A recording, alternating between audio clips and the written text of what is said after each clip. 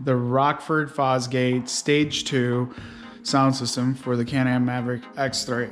We're gonna try to install this on the 2021. Now here's the reason why I ended up going with stage 2 and not stage 3, 4, or 5. The next stages start including more speakers. It includes the tower speakers, it includes the amplifiers and things like that. Using this PMX2 head unit will allow me to expand with my own components, whether I want to do smaller amps, bigger amps, things like that, tower speakers, if I do want to add a subwoofer or not. I'm going to try to shy away from the subwoofer for now, just in order to save some weight. I am, however, probably going to do tower speakers, but not the ones from Rockford Fosgate. So we're going to continue to unbox all of this, and we're going to start ripping apart the Can-Am to try to install it.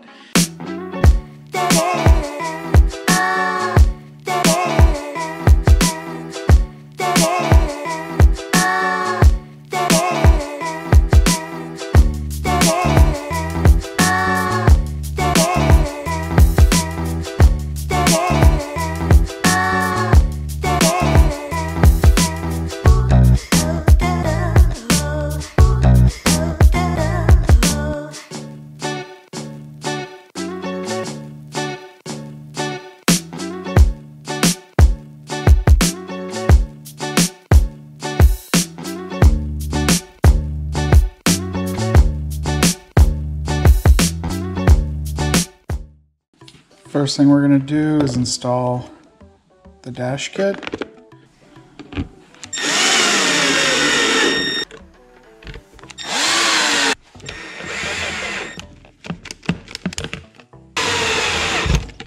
And we're going to go ahead and install the PMX2.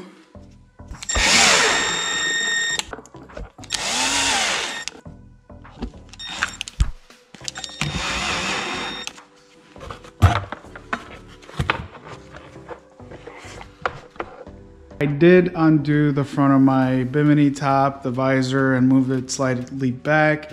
I also took out my windshield for now so that we could easily access all this. And we're gonna go ahead and start pulling panels away.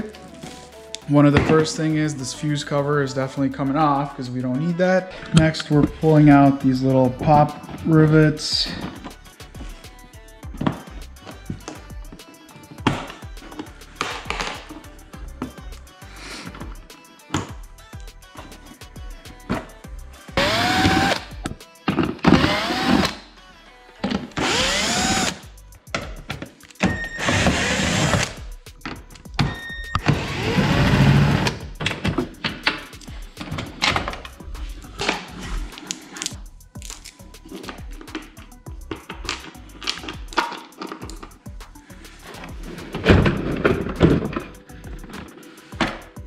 All right, now that I got everything transferred over, including the module, which I'm not crazy fond about the way that it mounts. I actually emailed Rockford Fosgate about the situation because it's got 2 mounting locations for it, and that's about it. I'll see what Rockford Fosgate says about that, and if they're gonna ship me a different panel.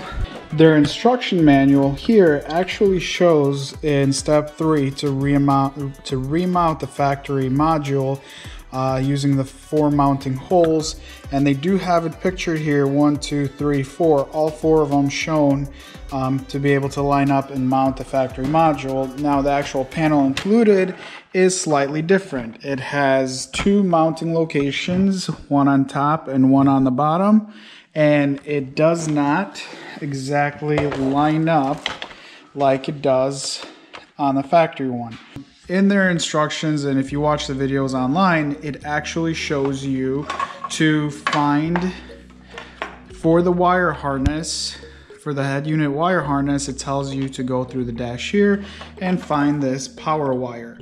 Now the power wire is actually not attached to any of these harnesses like they show in the video. The difference here is there's a similar plug right here, which you really shouldn't unplug. Underneath the center of the dash here, there's a white little dummy clip that's attached right here, and that accessory power cable is plugged into the dummy, and attached to the dash. So all you have to do is unplug it from there, and you have yourself the accessory wire that they are talking about. All right, so now I'm gonna run the speaker wires, and I'm gonna reinstall the dash pieces here, and we're gonna zip tie all the wire harnesses out of the way so nothing's rattling, and we're gonna put all this back, plug in the unit back as well.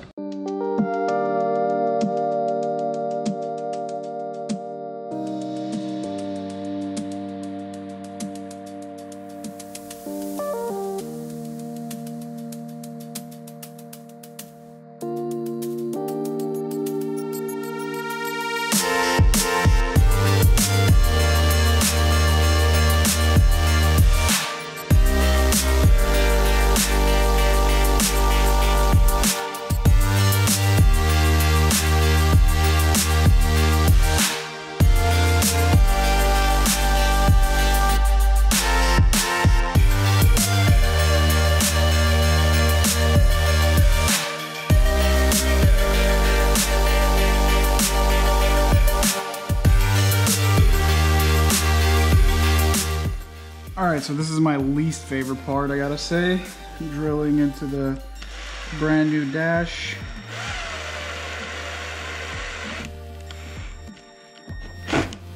But this is only 1/8, and I am drilling it right into the dimples. So, not concerned if I ever do end up moving this unit. If I ever do end up moving this head unit, that shouldn't be an issue. Later on, I'm going to be moving the cigarette lighter port to a different location, because right now the head unit is basically going to be covering up the charger port for me. This is the only plug you really need to plug in.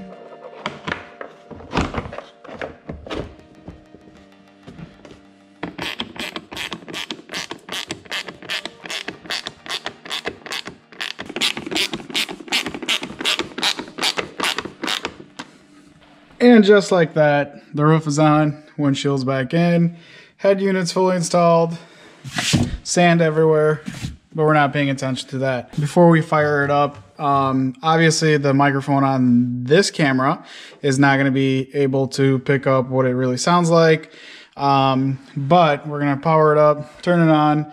I'll walk you through a couple of things here. My biggest concern was the fitment, and that is exactly the reason why I ended up going with the Rockford Fosgate panels versus like the aftermarket ones. Now, if you want to get the aftermarket, I will link everything down below in the description. If you want to buy everything separately, meaning like stage 1 kit or just the head unit itself, and mount it down here, because it does fit. It also fits down here. But I'll link everything separately so you guys could purchase the panels if that's what you're looking for, just to add speakers. My whole goal was head units here. I have the Rockford Fosgate panels. The speakers came in as, I guess, as a bonus. They're not bad. Honestly, they're not bad. Do they need a lot of more lows? Yes. That's why, you know, further down the road, I'm going to look into possibly doing... Possibly I'll be doing a subwoofer under one of the seats, but I do want to get my own 4-channel amp to be able to run 2 or 4 tower speakers in the back. Let's power it up and see what it looks like.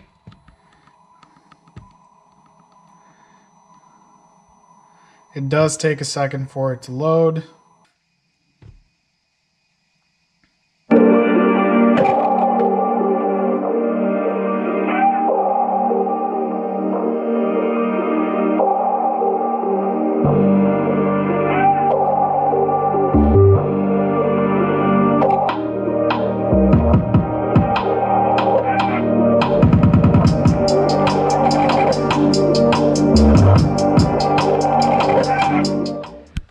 right, so overall impression, the speakers are definitely loud. Obviously, the windshield does help a lot because you're not just throwing the sound through wherever, and having some sort of a roof also helps enclose some of that sound. I would say this is a simple installation. I wouldn't say it's very easy, like for somebody that probably hasn't taken stuff apart or just kind of worried about, you know, ripping apart the whole dash and the panels and things like that on the Can-Am.